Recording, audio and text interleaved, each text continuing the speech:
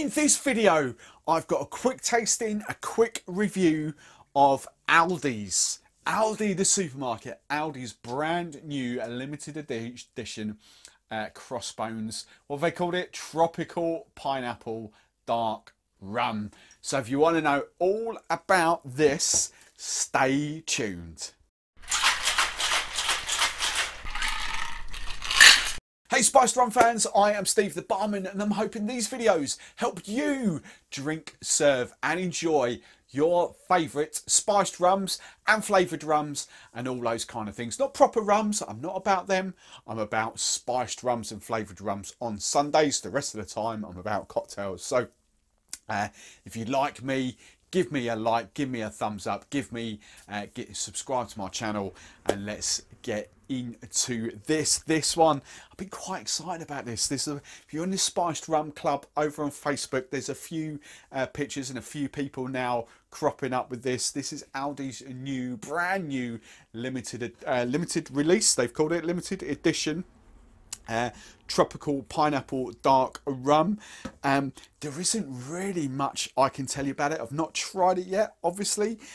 Price wise it cost me I can't remember, it was £16 or £16.99, £17, one of the two. And I've not actually tried their Crossbones range yet. Their Crossbones I've got 3 now in the range, and they're going for rum, out and out rum with that. They've got a dark rum and a gold rum, and but I think this is the kind of crossover, because I would call this in our sort of gang flavoured, obviously tropical pineapple, and apparently there is a hint of spice in there as well.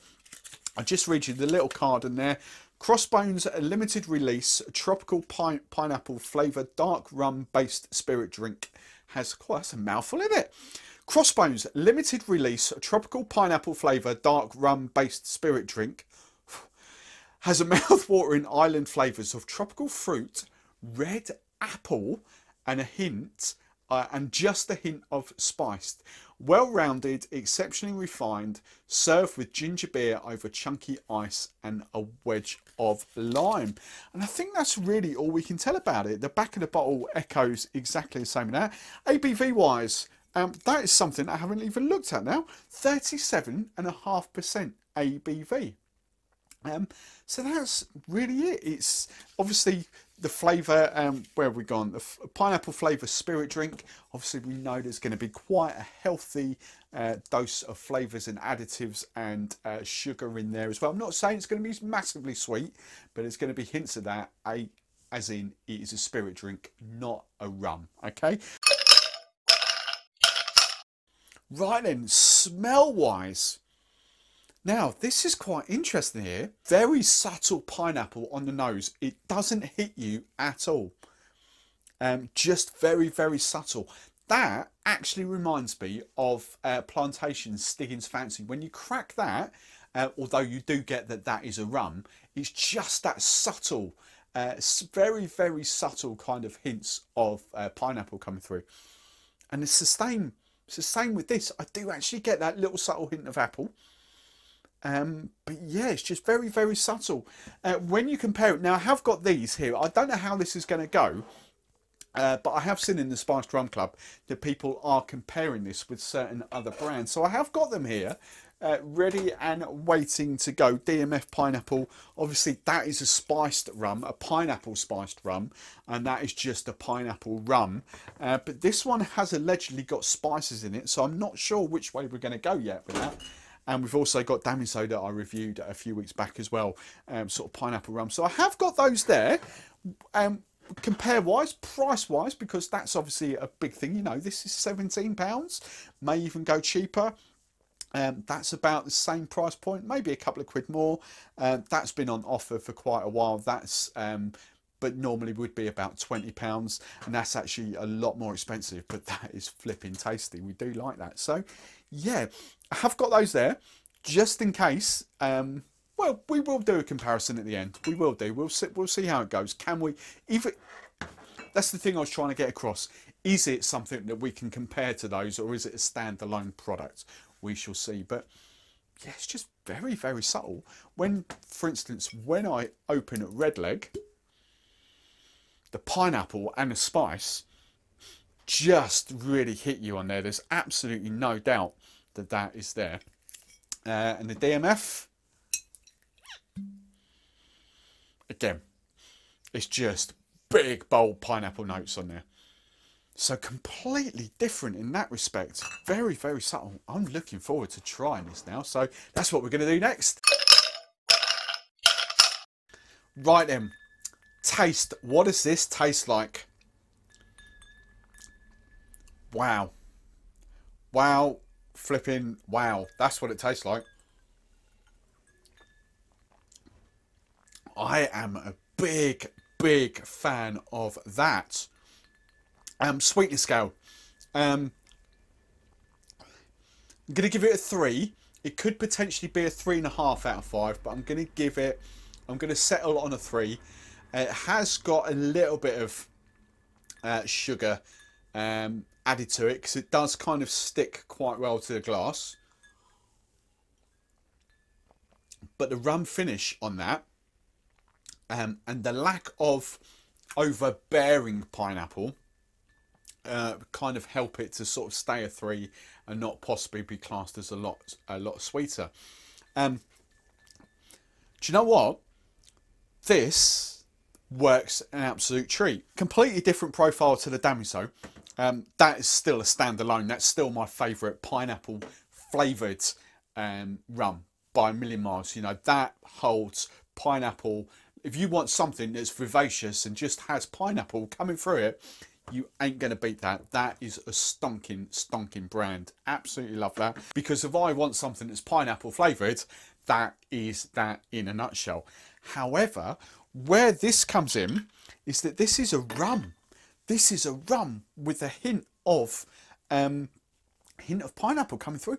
And I actually would, and I'm sorry if any rum people come out and attack me for this, but I actually would put that alongside something like Plantation's Stiggins Fancy, their pineapple rum. I do quite believe actually that that is in that category. Now let's just have a little refresher of a DMF. DMF makes me want to mix it. It's just that little bit in there. It's lovely to drink neat. It really does work neat. But it just kind of makes me want to mix it a little bit more.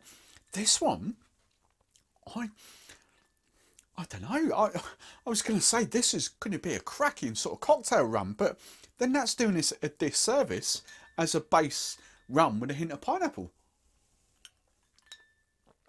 The one thing I don't get, I get it on the whiff, but I don't get it on the taste, is the apple.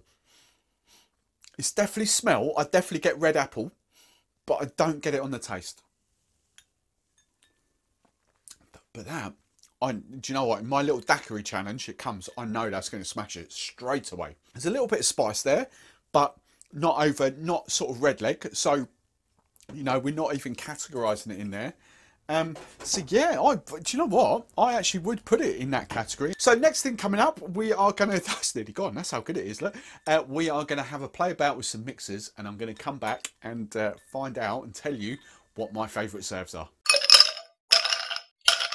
Right then, mixer time, I'm back. That was fun. Absolute fun. Daiquiri there. We'll do that at the end. Fun. It is for me, and I know if rum gurus watch these videos, and I don't think they do because they don't tune into me, but if rum gurus watch this and they hear me compare that to Plantation Stiggins Fancy, I think they're going to absolutely lynch me. But I literally am going in that bracket, in that category. I do love DMF. I do love what they stand for, but I'm putting that as an out and out proper tasty flipping rum with a bit of pineapple in there. Really, really good. So serve wise, where are we? First and thirsty, I've lost it. First one, yes, as it says on the back of the bottle, as it says in the little label, ginger beer. That is an amazing kind of dark and stormy pineapple, and dark and stormy pineapple rum and ginger beer, whatever you want to call it. That is a delicious wedge of lime in there. works a treat. Excuse me. That's how much it works a treat. I'm really sorry. Yes, if you haven't tuned into these videos before, that is my favourite ginger beer, Franklin's Sons. They've just had a bit of a rebrand from that. I think it's much better for me personally than Old Jamaica and Fever Tree. It just sits nicely in between. For Old Jamaica is that little bit sweeter and Fever Tree is that little bit dry. That just sits perfectly in there for me. So that is my top out and out pick. My second actual pick was, and this is going to be quite funny because I do love Franklin's and Sons. They are really not paying me to say this, but it's just this. Since Lauren had, thank you very much, Lauren, my global kind of rep, has sent me a few of these to play with. I flipping love this. This is their brand new, and I'll make sure kind of so it's not reflecting off the light there. This is Franklin's and Sons brand spanking new pineapple with a hint of almond mixer. I'm not even sure it's been officially launched. It's officially out there yet. I think it is, but I'm not sure. The best way to describe this, if I really can, is, and I really struggle to get people to comprehend this, this is a lemonade with a hint of pineapple. Think lemonade, that lemonade taste, that plain normal lemonade taste with a hint of pineapple and a very subtle hint of of almond. Do not think of it as an alternative to that, because this is a very different beast. And the pineapple soda that is just in its whole little world of its own, that whole lemonade thing, and that is just so delicious and so tasty. But while that's here, yes, that did work as well. Obviously you're taking the sort of pineapple hints away and you're just making that into a fun and fruity drink, but to bring out the profile of that rum, that just works amazingly well. Last thing as well, there's a few others. Lil Ting worked quite well. Ting was actually quite nice, but was the coconut mixer. If you are a traditionalist and don't like overly sweet pina coladas, then it's a simple serve. This was banging. And again, if you've just tuning into these videos for the first time, this is purely and simply the brand of coconut mixer that I have. I haven't tried these with Vita Coco. These are always on offer in Tesco's. Normally they're quite expensive, 95p a can, but then 2 for £1 when they are on offer. So I've got a few of these. This has got chunks of coconut, and I actually really do like it. I'm not even saying Vita Coco is better. I actually genuinely do love that. I think that works a treat. So it's kind of cheeky pina colada that's not overly sweet, and you could add a bit of sugar to it if you wanted to. I just think that works. But yeah, I'm not going too far away from that. Definitely ginger beer over ginger ale all day long, but big fan of that. Only last thing to do, I was going to say try the daiquiri. It's not trying because I've already had one of these. This is flipping lovely, amazing, absolutely works. Proper 4:1 ratio there, or 2 1/2, whatever you want to say. So 4 parts rum, 2 parts lime juice, 1 part sugar. That is super tasty. That is everything you want and more from a daiquiri. I flipping do love that. That to me is a proper premium product, and I would have no hesitations in classing that up there with the £25–30 bracket. I think it's that good, especially when it makes daiquiris like that.